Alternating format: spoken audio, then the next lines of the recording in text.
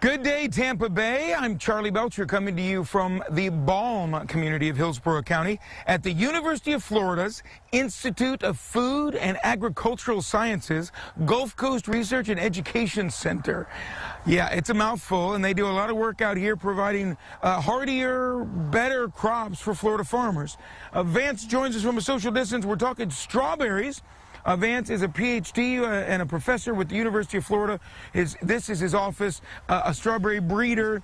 And whose idea was it to start messing with these white strawberries? Well, a friend of mine who was traveling in Japan bought some white strawberries in a market and sent me the seeds. And that was the genesis of this. So then we crossed those into Florida strawberries.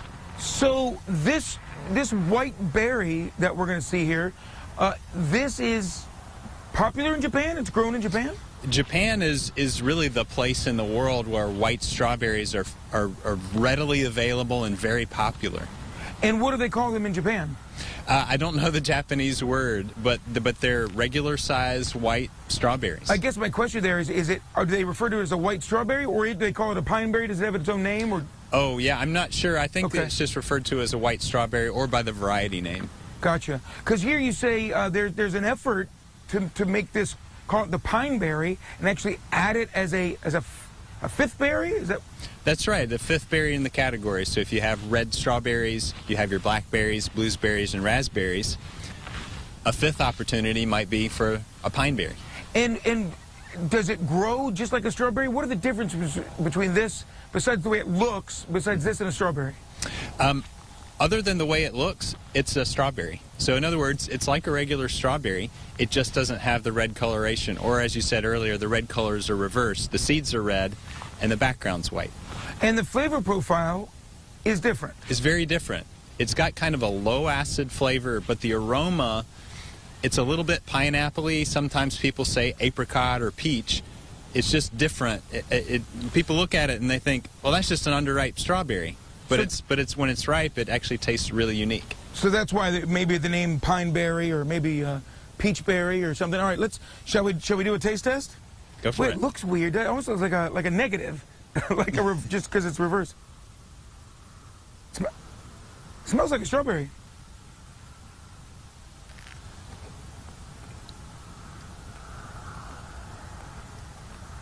Oh wow, that's really good. Glad you like it. That is really good. I'm trying. Wow, it's different. I can't even describe it. I mean, you put it in my head: peach, pineapple, but it's not pineapple forward. Like it's not that punch in the face pineapple. It's very subtle. Subtle. Oh, that's really. That's tasty. You get the sweetness coming through. Yeah, and then kind of a strawberry finish, if you will. You know what I mean? Like it's sweet on the back end. And just a little tang. Yeah. Vance, thank you very much. Well, there you go. And in fact, already in some stores, right? Aldi? Are these in Aldi? Yes, and a couple others. So already in stores, if you go into some Aldi stores, some other grocery stores, local markets, you see white strawberries. Nice. So, I'm laughing at my the way I'm describing it. So let me ask you this question. If you had been blindfolded, would you have been able to tell the difference? Yeah, yes. Well, I would have thought, well, that doesn't taste right. It doesn't taste... Okay. It's not... Okay. Strawberry-ish.